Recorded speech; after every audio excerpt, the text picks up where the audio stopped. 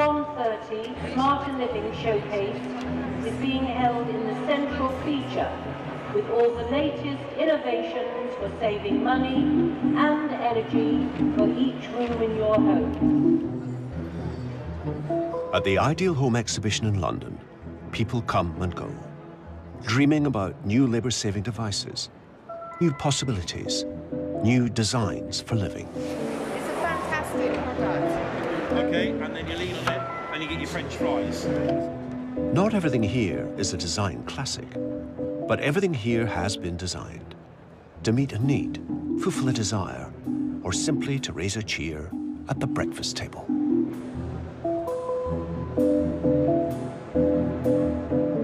The people who worry about this kind of stuff are called designers. They worry about stuff, not in general, but in particular, the fine detail of stuff, the stuff we build our lives from. They worry about it so that we don't have to. Our mission, our reason to be doing what we're doing is to make a better world for the small things.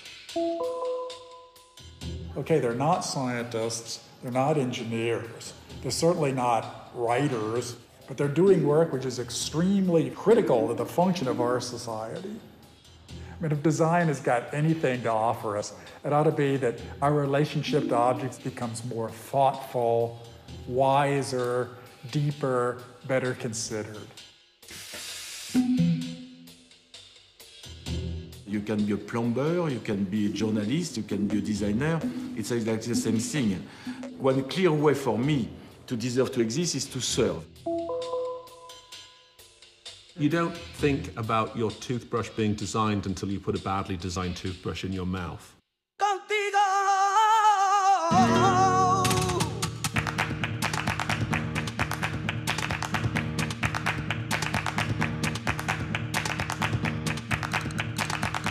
So where does design come from? What does it mean to be a designer?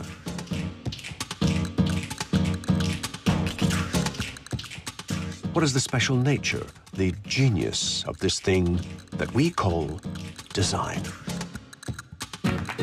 This series sets out to answer those questions, and along the way, we'll tell the story of the world that the designers have made for us.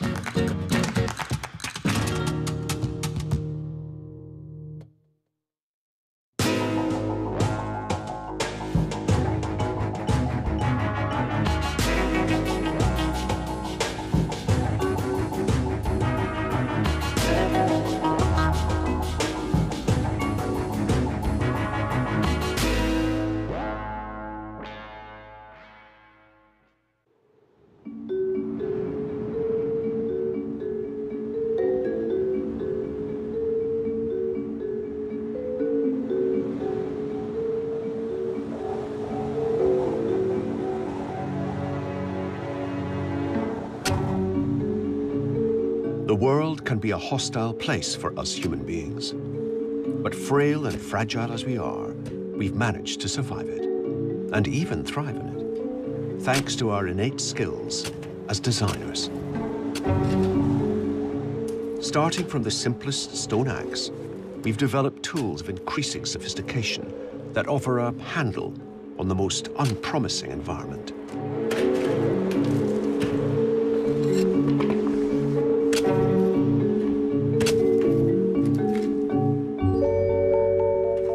In fact, our design skills have reached such heights that these days we even manufacture facsimiles of environments, which were once all too real and threatening.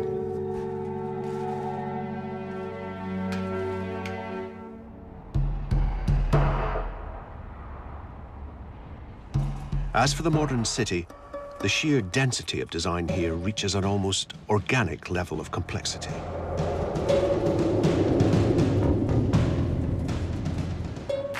The modern city is a new kind of nature, man-made nature. It reflects back an image of ourselves through the things we have designed.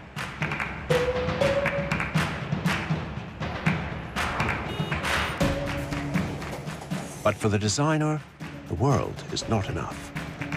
Plans for a new improved version are always on the drawing board.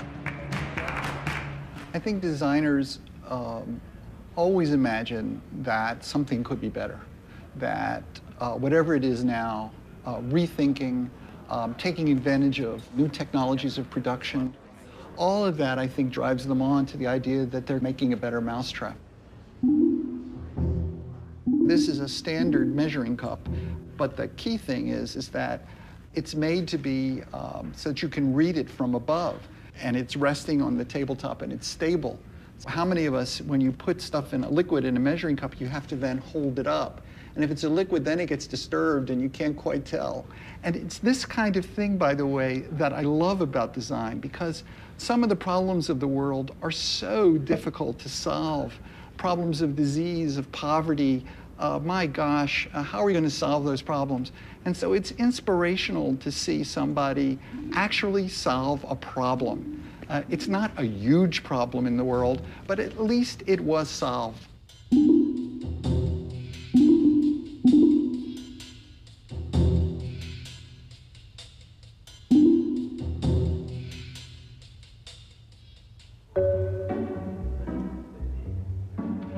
This is Dieter Rams. In a 50-year career, he can claim to have solved his fair share of problems, with products you may well have switched on or washed up at some time or other. If you didn't notice them, Rams would be pleased. Design, says Rams, should be as discreet as an English butler. But I had in my mind to make the things more quieter. That I always had in my mind.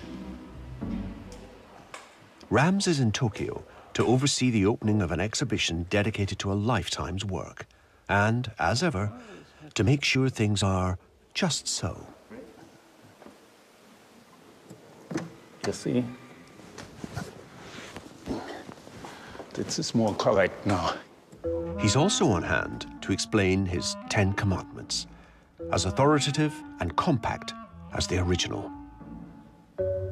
The first, that is good design, is innovative. The second was good design makes the product useful. And of course, the third is good design, is aesthetic design. Within the design world, there has long been a controversy of whether a designer is an artist, or the designer is an engineer, or the designer is a servant of the corporate world. For me, the designer is all of those things. They've got to worry about the economy on the one hand and art on the other. They're the nexus, they're the bridge, they're the crossroads.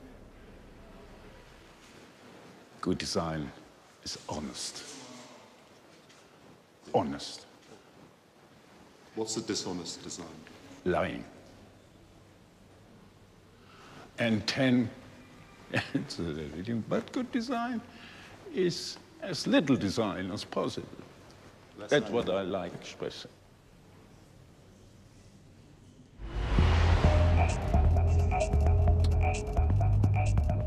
But Rams is only one voice in the world of design. There are other gurus following other commandments. Jay Mays is Ford Motors' global head of design. Oklahoma-born and London-based, Mays is ultimately responsible for the look of around 80 million Ford cars on the road today. For me, design is nothing more than a communications tool. It is a way to bend the sheet metal in such a way that it communicates the values of the brand and pulls the customers in, makes them reach in their wallet, pull out the money, and pay for the car. And design is not an analytical process. It's an emotional process. I always say, if you look at the customer, go into the customer's home, as an example, and you will see who they are. See that same customer driving around in their car, and that's who they want to be. The problem with people movers generally is that I always think they look as though they smell like diapers. It's essentially a very functional object. So the goal with this vehicle back in about 2004, when we started designing it, was to introduce a new design language into the Ford of Europe products, and we call that design language kinetic design. Now, kinetic design is a design language that should visually communicate the idea of the vehicle really moving even when it's standing still. A lot of people ask me if kinetic design has a function. Yeah, the function of kinetic design is to put a smile on your face. However you define it, whether you're from the Church of Rams or the School of Maze, we are now in the position of being able to take good design, more or less, for granted.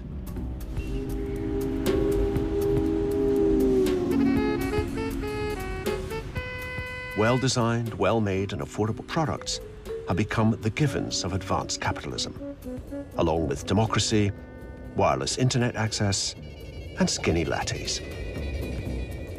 But good design is the product of a complex, rich history in which the definition of design and the role and status of the designer have changed as the tectonic plates of economics, politics, and society have shifted.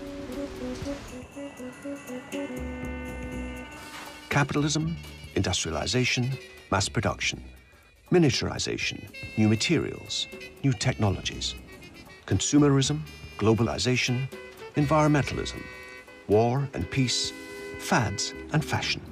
The design world has mirrored every move we have made. In fact, the story of design offers an alternative history of the modern world, told through stuff. And the players in this version of history aren't politicians or revolutionaries, artists or philosophers. They're the cups and chairs, appliances and vehicles, the tools, gadgets and gizmos of everyday life.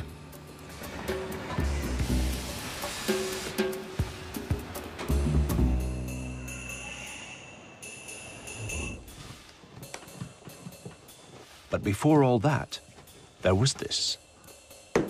In the story of design, this is the Garden of Eden, before industrialization and mass production divided the designing of things from the making of things.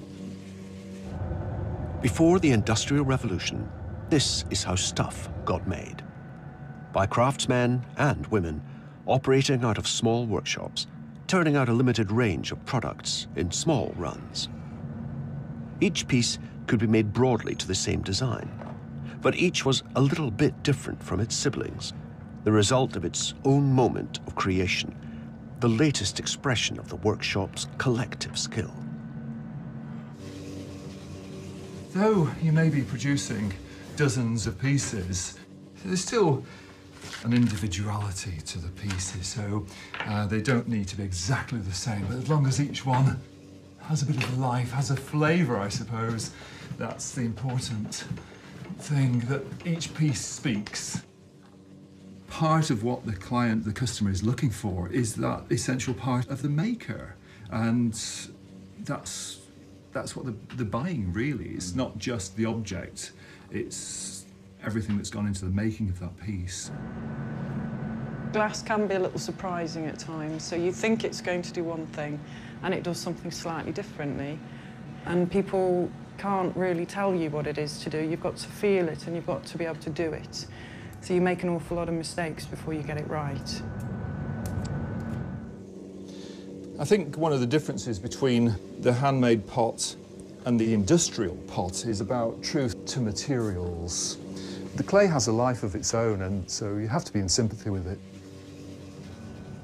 As you get more practice at doing different designs, then you get neater at them and neater at them. So the first ones we did were quite scruffy, and then they got a bit better, but then they went a bit too neat, so then we had to go back again and just try and make them look a little bit more. A design will evolve, both from the concept through the investigation and development work, but also once we start to make a design, once we've decided on a combination and formula, the pieces will evolve. That one's, I think, the most pleasing so far, is that compared to the first of the series, this one is much more generous. I mean, it's a different pot. It's designed to be far more open and generous than the first one. But I'm pleased, it's got some life, it's got a bit of a spring to it. It's got a couple of variables in it, but hey-ho.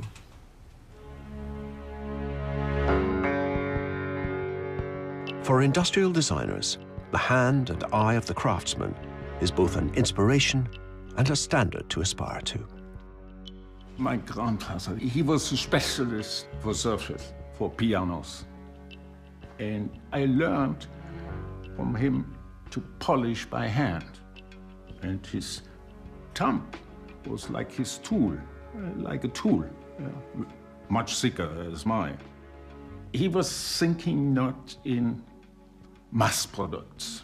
And that is what we have to think today too. We have to change mass products into quality products. But controlling a multifaceted manufacturing process is more challenging than throwing a pot on a wheel. Designing for industry is based on a bold premise, that the craftsman's skills can be replicated by a mechanical system in which machines act like humans and humans like machines.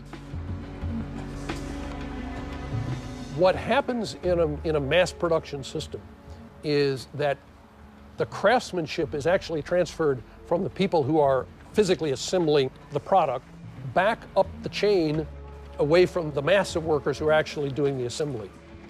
And the labor historians actually have a word for it. They call it de-skilling. It says we're going to take the skill away from the majority of people, and we're going to invest it in a smaller group of people who are either designing the systems or making the machinery that the mass of the people are using.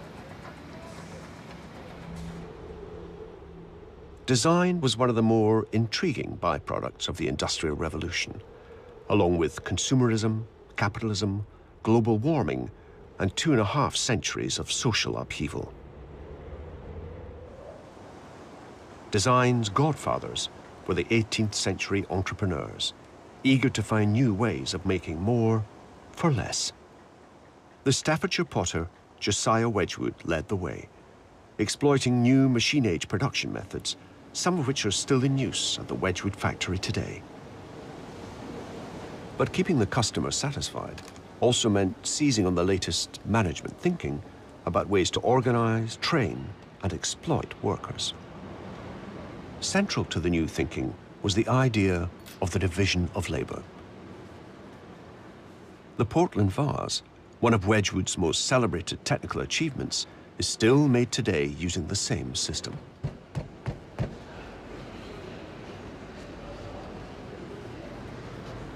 I'm a prestige figure maker. Figure maker? So, yeah. 27 years, yeah. Straight from school at 15.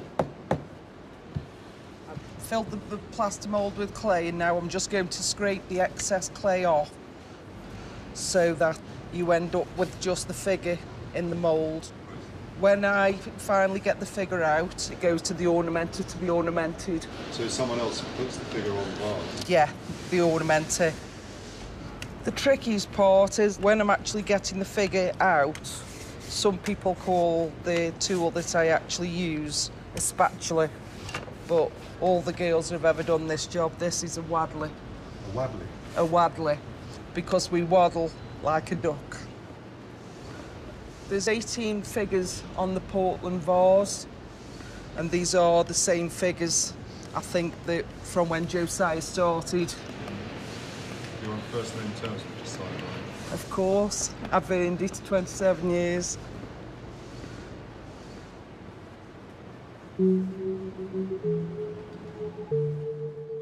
One of the other specializations created by the division of labor was the individual who would one day become known as the designer, but who in Wedgwood's day usually went under the label artist.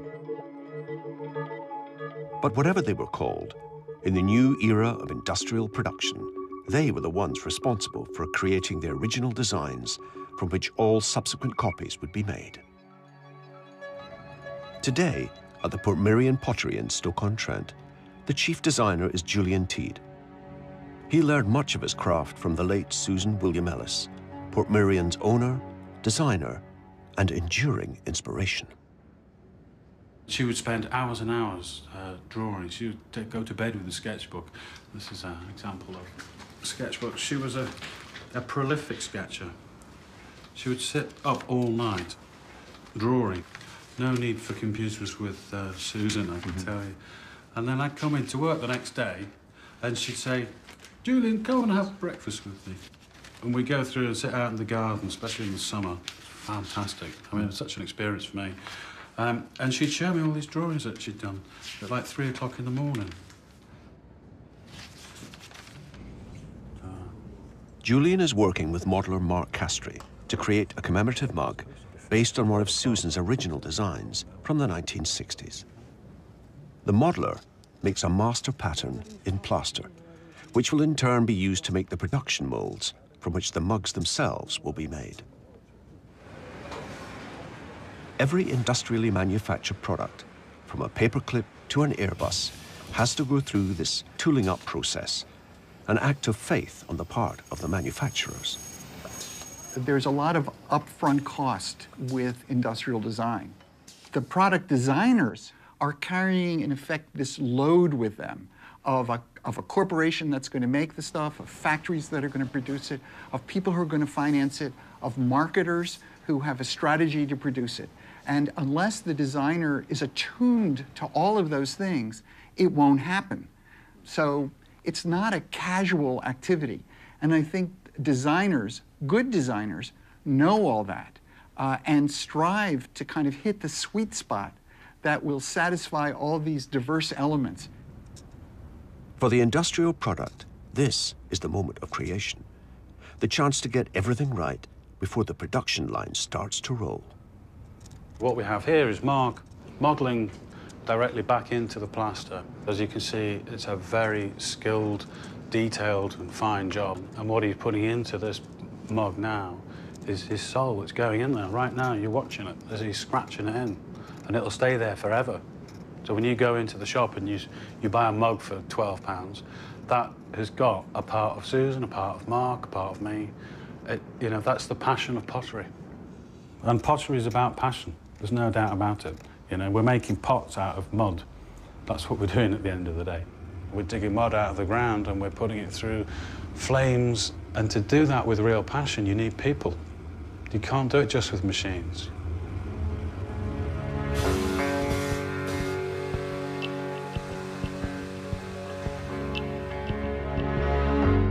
Mass production, complicated ideas about beauty.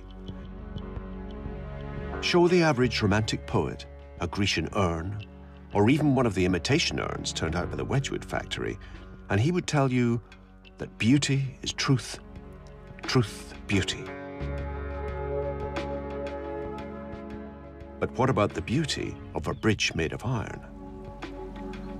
The Iron Bridge in Coalbrookdale is an early testament to the beauty of the machine made and the truth of the mass-produced.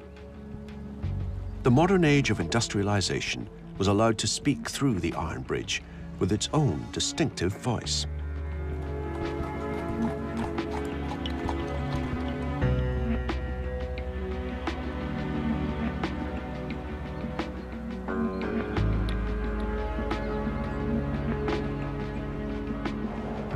The Iron Bridge had its origins with another 18th century entrepreneur, Abraham Darby.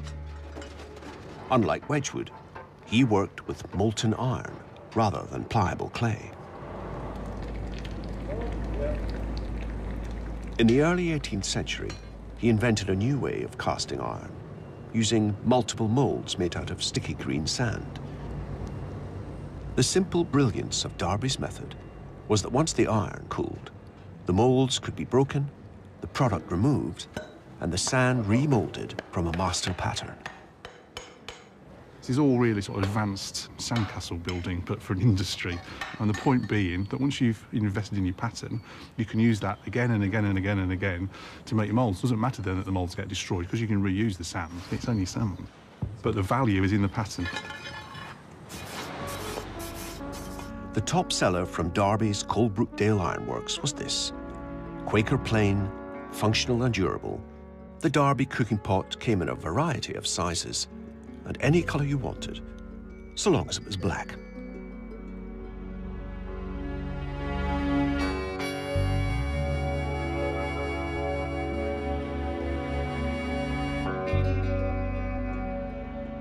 The significance of all this is that this is really the sort of one of the first mass-produced industrial objects. I mean, there's a lovely bit in Derby's patent which says that he's got a better method of casting pots, and this will be of great benefit to the poor of the kingdom. In other words, there's a lot of the poor of the kingdom, and I can sell a lot of them. You could say Derby was the designer. I mean, it's a classic one where coming up with the process, the manufacturing process, has had a powerful influence on the design, and it's just a beautifully simple thing. And the only real bit of decoration on it are those two lines there, and the fact that they haven't gone straight up with this, it's got a lovely curve on it, and that's about it. And it's so simple.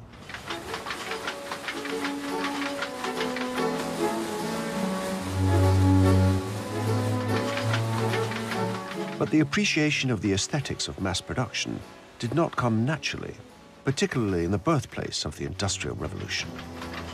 In Victorian Britain, as the machine age advanced, public tastes retreated.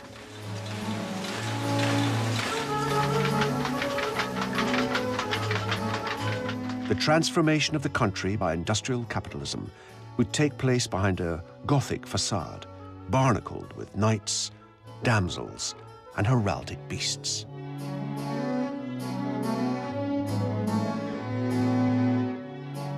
For William Morris, the most celebrated and influential designer of the 19th century, machines were at best a threat, at worst a menace. He wasn't against machines per se, because he could see that machines could, if they were properly regulated, they could make life better for people.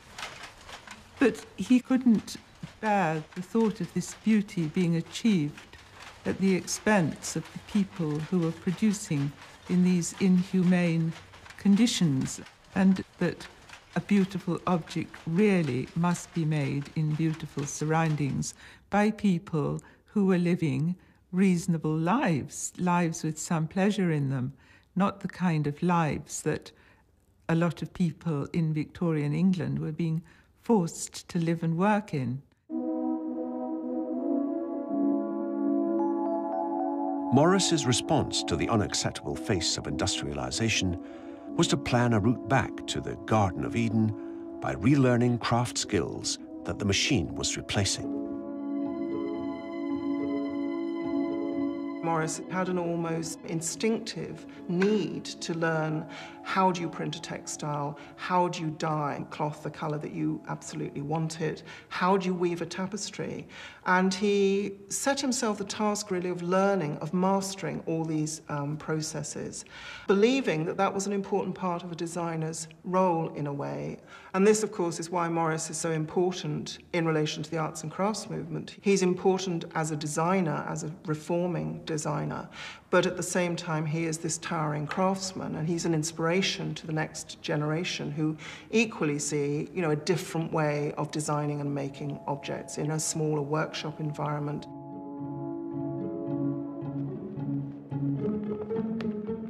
In the National Archives in Kew, it's possible to see today what Morris was taking on when he pitted his handcrafted designs against the best that the machine age could offer.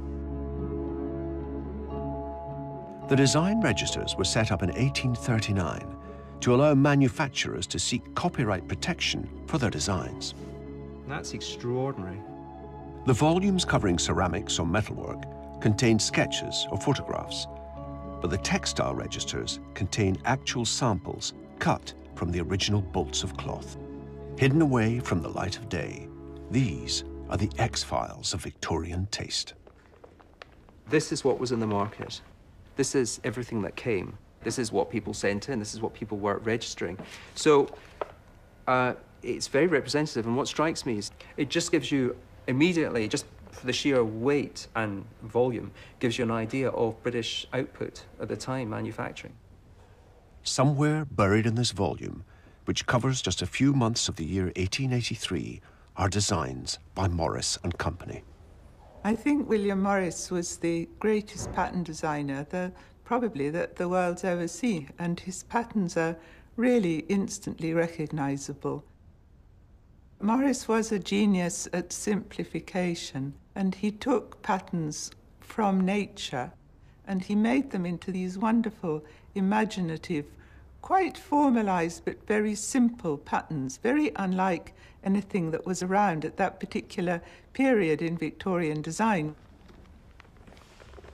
Now look, here we are on something quite different level. We have, interestingly here, on this Morris and Company textile, in fact, we even have on the selvage, you can see Morris and Company just beginning, and then just the end, the tail end, as it were, of Oxford Street here. And there's a couple of things that jump out at me. One is the pattern.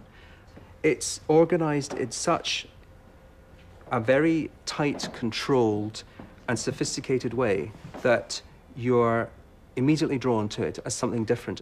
It's quite different from, if I may, just turn the page over, from the exoticism that we generally see, in which certain basic forms are taken and then sort of repeated ad infinitum. And the other thing that's different is the colour, because we've seen some very bright colours and some pretty obvious colours, chemical dyes and so on, used in their manufacture.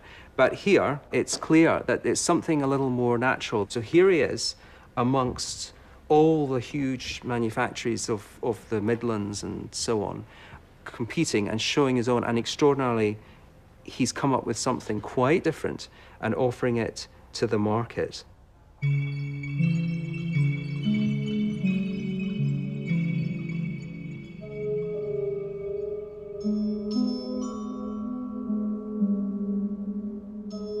But though Morris could hold his own on quality, when it came to price, his handmade, labour-intensive products put him at a disadvantage to the machine-made competition. Morris did try to make things in an economical way, but he was always up against the problem of wanting the tremendous quality. And how do you solve the problem? It's the problem that's been besetting design ever since. He never really solved the problem, and he got into terrible torments and rages about it, and said, "I'm spending my life ministering to the swinish luxury of the rich."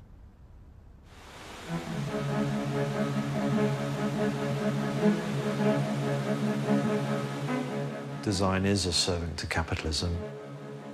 I think that's something that I accepted many years ago. But design can never be a pure activity, because it's always connected with how things are bought, how things are sold, how things are used, how things are thrown away or recycled. All of these different aspects of how consumption operates need to be acknowledged, understood, and sometimes manipulated so that you can create beautiful, resolute, astounding pieces of work.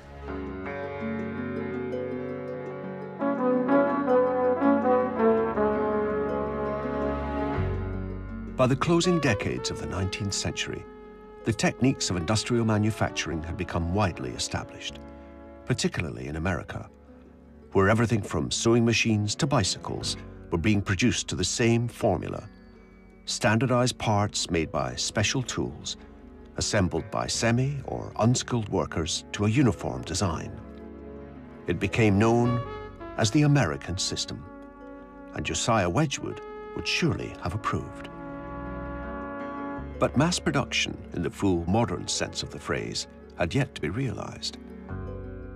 Industrialization's promise and capitalism's dream was of identical products by the million, whose unit cost fell magically as volumes increased. Mass production meant the relentless production of the same thing in sufficient numbers, not only to make it universally available, but to make it universally affordable as well. This dream and this promise would find their first and their ultimate expression in a product that has transformed our lives and our world, for good and ill. There are three great, significant 20th century art forms, I think. One's the movies, the second one is rock music, the third is industrial design, of which the automobile is the paradigm.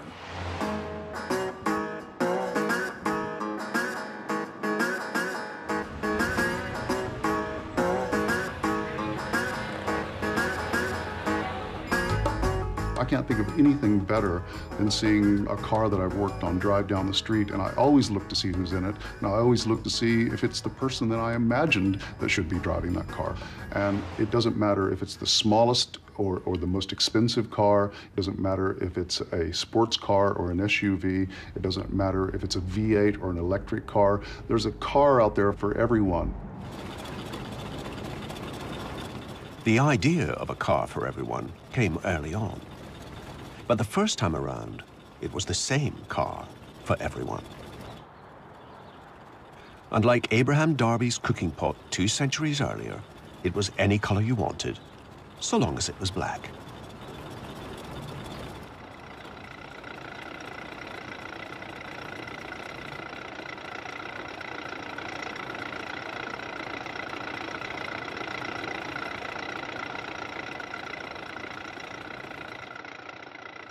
Henry Ford didn't invent the automobile, but he invented a way to get it to the most possible people at a great affordable price.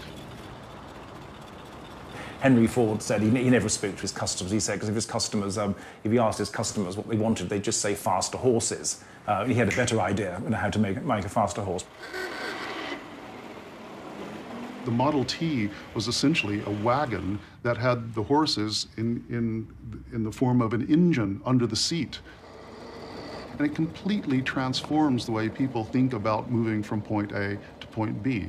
And that was probably the biggest thing that Henry Ford brought to society, was the idea of freedom. The story of the Model T begins here, on Piquette Avenue in Detroit. Who designed the Model T? The clear vision for the Model T about what it ought to be was Henry Ford's. And he wanted a car that was light and simple and inexpensive to manufacture, inexpensive to operate. But in detail, he worked with a number of people who literally sat down in a room, locked the door, and they went inside, and they worked the design out together. I don't think there was anybody working on the Model T Ford who called himself a designer. You know, when technologies are new, they don't need to be designed. The technology in itself was so utterly, intoxicatingly wonderful. When Henry Ford looked at a Model T, he, in essence, saw through the body, and he saw this chassis.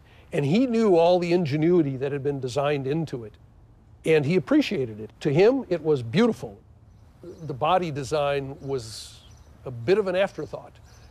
It was necessary, obviously. You had to have a body and you had to have seats and all, but it was never very high on Henry Ford's list.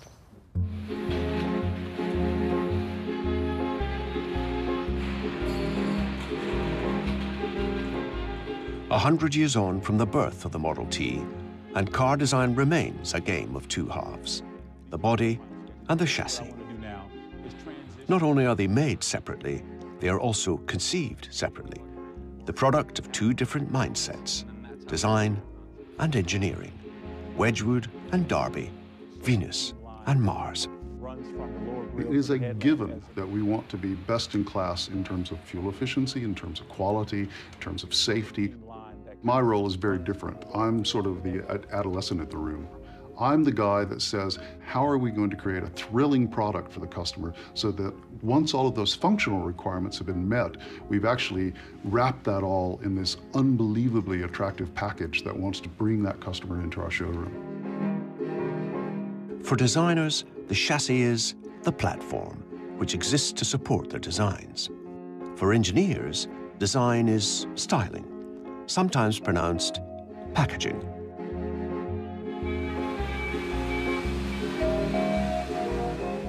The moment on the production line when chassis and body meet is called the marriage. And like many marriages, the outward show of unity often masks tensions that led up to the wedding day. It used to be, maybe in the 60s and 70s, that engineers fancied themselves as the guys that built the cars, and the designers would come in and make them kind of look nice at the end. So our job was really to come in and make the engineering less ugly. I suppose if you really dig down in organizations, there's always an engineer that thinks that their piece of the automobile is the most important. As long as they understand at the end of the day that that's wrong, then I'm happy. But the Model T is about more than the design of an individual car. Ford's towering achievement was to design a means of production that would literally change the world. They found that they could sell all they could make. Henry Ford's goal, however, was to make all he could sell.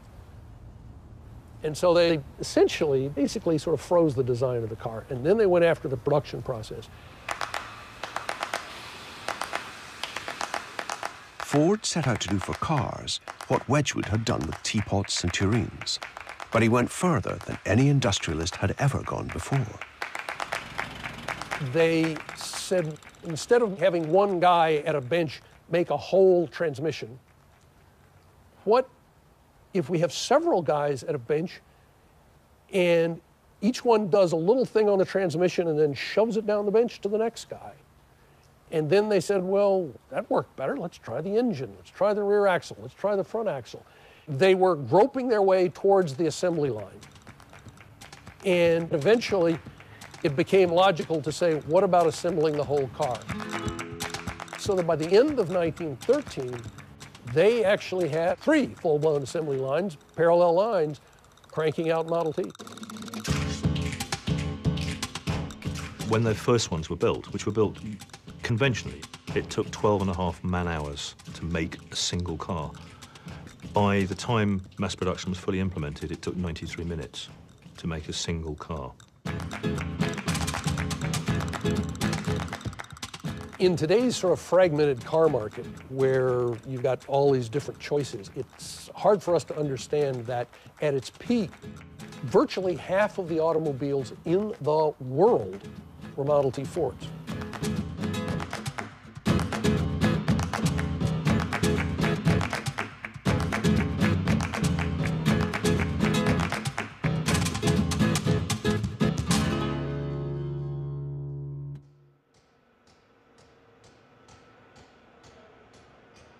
But there was a fatal flaw with the Ford system. It had become too good at what it was designed to do.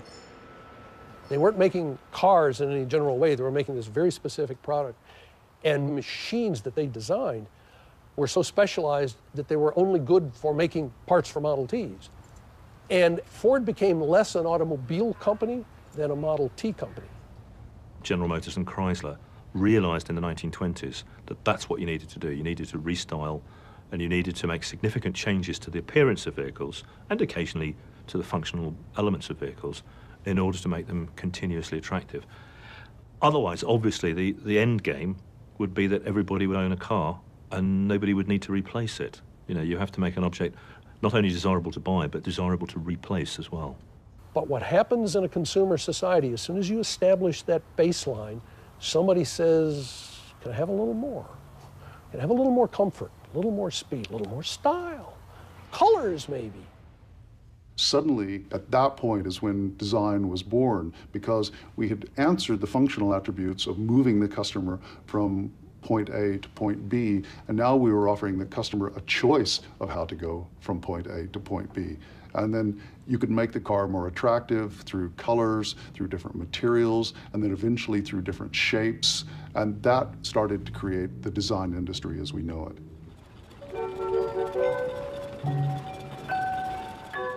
Falling sales of the Model T forced Ford to halt production in 1927 and to set about designing this year's model, the Model A. But Ford's reluctance to return to the drawing board cost his company millions of dollars in lost production and its place as the dominant player in the car market. He had learned the hard way a fundamental truth about the consumer society that was coming into being. We, the people, are not content with iron pots. We want Wedgwood vases too. My sense is that he thought that this was not only all the car you would ever need, it's all the car you should ever want. And so ironically, the guy who set this whole 20th century consumer culture did so much to set it in motion, found himself increasingly alienated from it. And hanging on to the Model T was sort of his way of saying, slow down. But it was fruitless. He couldn't slow it down.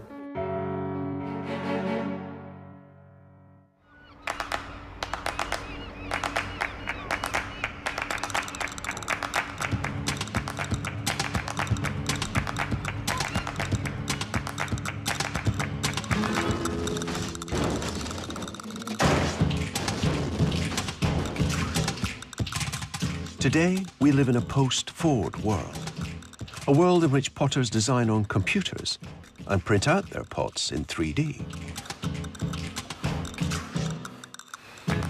A world in which mass production has been replaced by mass customization, and the buzz phrase is the market of one.